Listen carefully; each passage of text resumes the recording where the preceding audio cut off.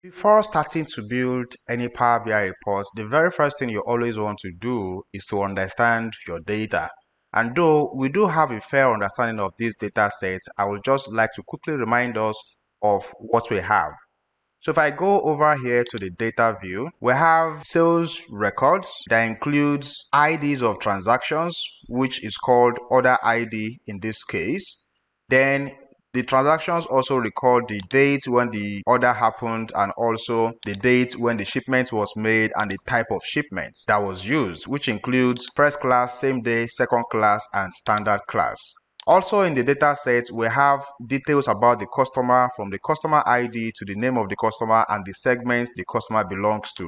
Then we'll also have information about the locations where the shipment is going to take the customer's products to. These location details include city, state, postal code, and regions. And of course, we'll have information about the products themselves, the ID of the product, the category that the product belongs to, and that includes furniture, office supplies, and technology.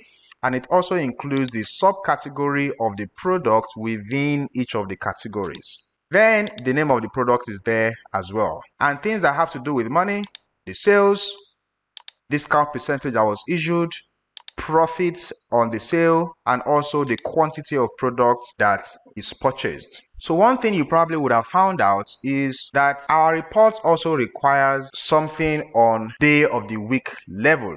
And that's one of the things you have to factor in before you start building any Power BI report. You need to be able to know that you have everything in place that can provide all the answers that you need. And based on the requirements we went through in the other video, we are going to start to do some reporting that are based on days of the week, like Monday, Tuesday, Wednesday, Thursday. But when you check through this data set, you are going to see that there is nothing basically on the data, or there is no column on the data that has to do with Monday, Tuesday, Wednesday. Yes, we'll have the dates columns here, but this date column just carries the full dates. We don't have any fields that is purely about the days of the week. And that's where we are going to have to modify the data set a little bit, which is part of our data preparation and possibly data modeling as well. So I'm going to go back to my report view. Then I will go to the home tab. What I want to do now is to return back to Power Query and find out if one of the 360 transformations that Power Query can do can help me to look at a date and tell me the day of the week that the date belongs to. So I'm just going to go over here to transform data. So now in Power Query, I have this date column here, but it's displaying only just the date, but I want to get the day of the week. So 8th of November 2016, is it a Monday? Is it a Tuesday? So here's what I will do in Power Query. I'll simply click on the Add Column tab. And from the Add Column tab, you see that we have a group of magic that can happen from date column, right? So when I click on the drop down for the dates right there, I'm going to go over to day and I'm going to select name of day. So once that's selected, if I scroll over to the extreme right hand side, I'm going to see the day names right here. But I'm not done yet, because what I actually want to do is to keep these names short, right? So I want to keep only the first 3 characters from the day names. So I'm going to select that day name column and I'm going to leave the Add Column tab. Why? Because every single thing you do on the Add Column tab simply is going to create a new column for you.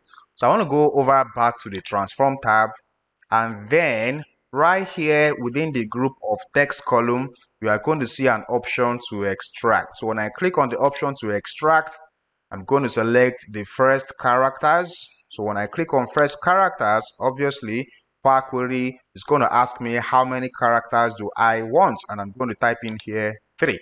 So when I click OK, you see that I have the day names in their short forms. Now, we're going to add one more thing that is going to be useful for us when we load the data. So we have the names of the days, but we also want to have the numbers of these days as well. There are 7 days in a week. We want to number these days from 1 to 7 or from 0 to 6, whichever one we find first. So again, since we are creating a new column for that, we'll have to go to the Add Column tab, and again, we will have to go back and select our order dates column. So when I select the order dates column, I will go back to this magic group of from date and time. When I click on the drop down, I'm going to select day of week. So when I click on day of week, it's going to show me 0 to 6, with Monday being day 0 and Sunday being day 6. So once we have this, we have all we need to proceed to flesh out our reports. I'm just going to go back to the home tab and I will click close and apply.